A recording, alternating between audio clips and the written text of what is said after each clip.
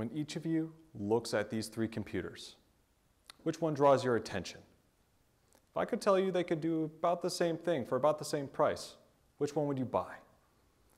Human intuition tells me that most of you were drawn to C, not because of its capability, but because of its design.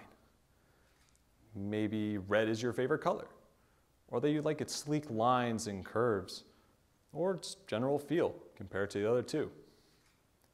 Regardless, this is a moment when art and technology collide. And over the last 12 years, this idea has been revolutionizing the way that we teach science, technology, engineering, and math today, also known as STEM.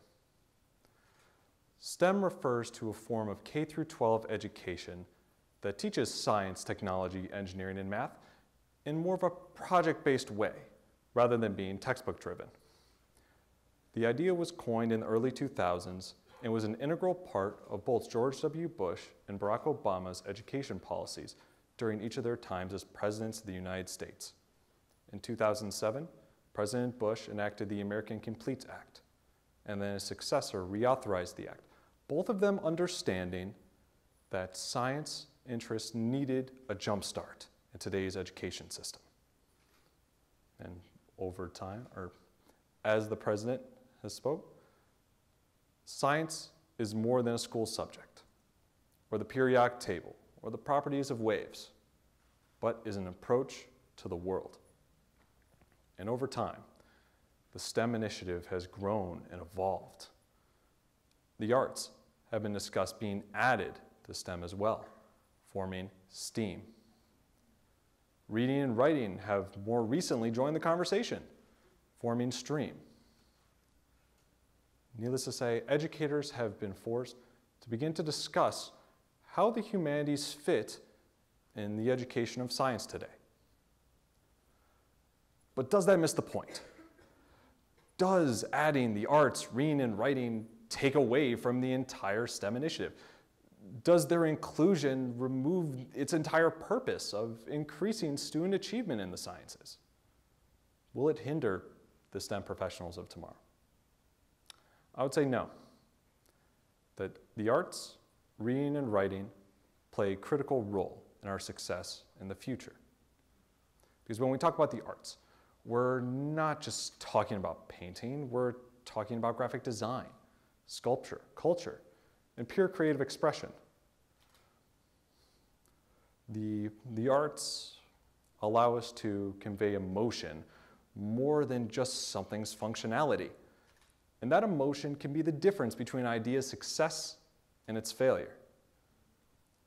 As the arts show us who we really are. Reading lets us learn from others.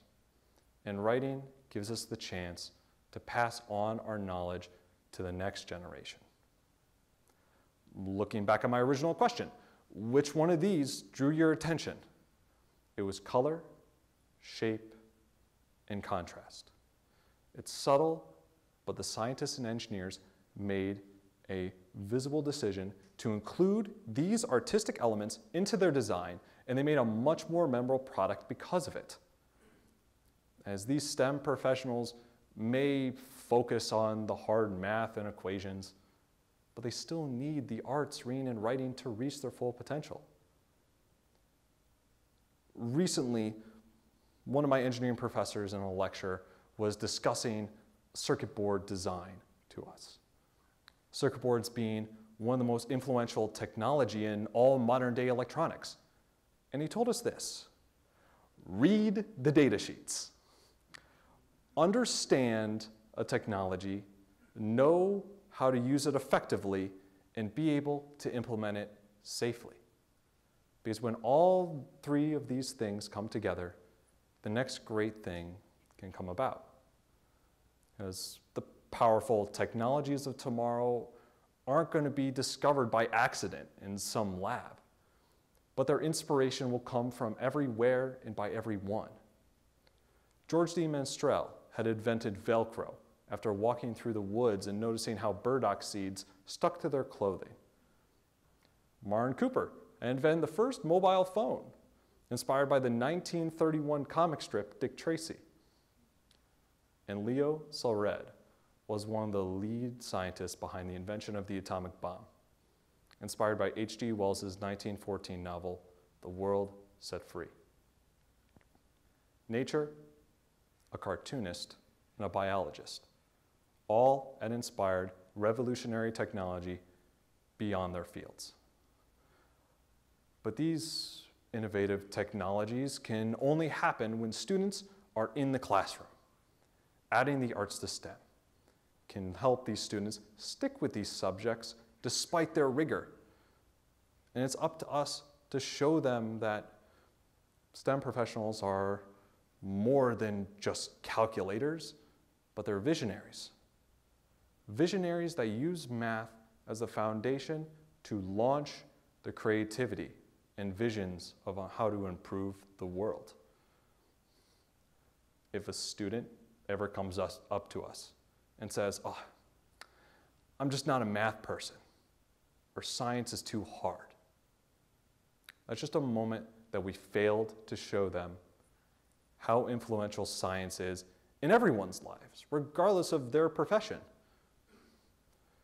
And in truth, the arts can be taught in a STEM context. Imagine being taught the physics of dance, the forces at play with every move, whether that be friction, gravity, or torque.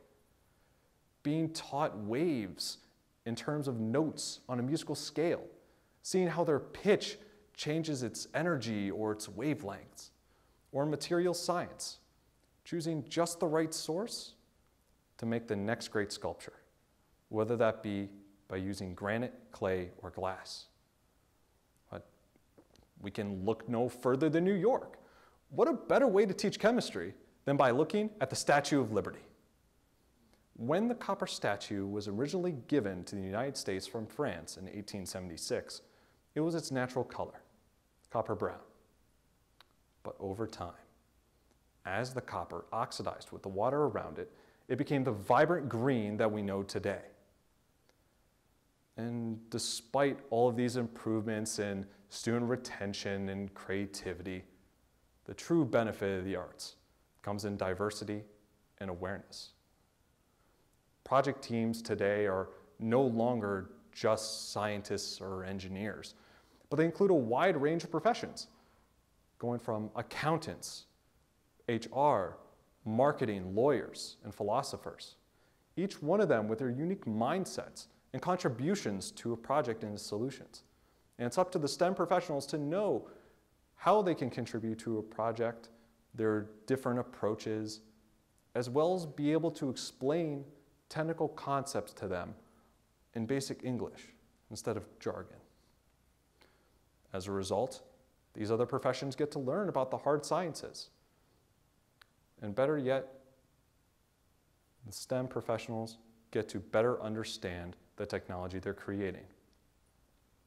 The automaker Tesla had coined the phrase autopilot in order to convey how well their vehicles can drive autonomously. What the feature does is, while on the highway, uses sensors to keep the vehicle in its lane, as well as a set distance and speed from a vehicle in front of it.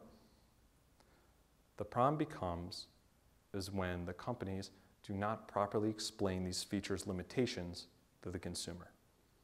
The consumer might just think and assume that the vehicle can drive autonomously, just by the name autopilot alone.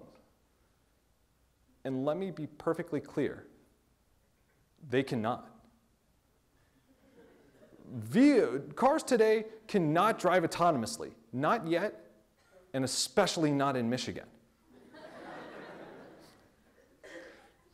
Yeah, it was the snow.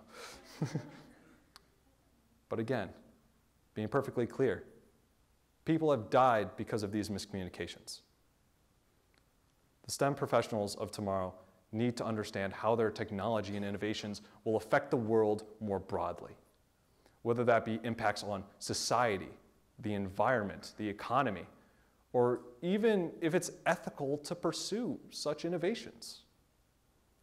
Adding the arts to STEM can promote a mindset of pause and give these professionals an opportunity to better understand their technology, potentially saving lives. Because in the end, with a STREAM education, the STEM students of tomorrow will gain the confidence, the creativity, and the awareness to make the world a better place.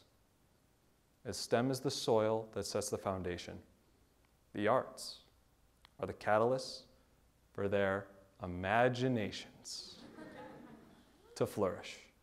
Thank you.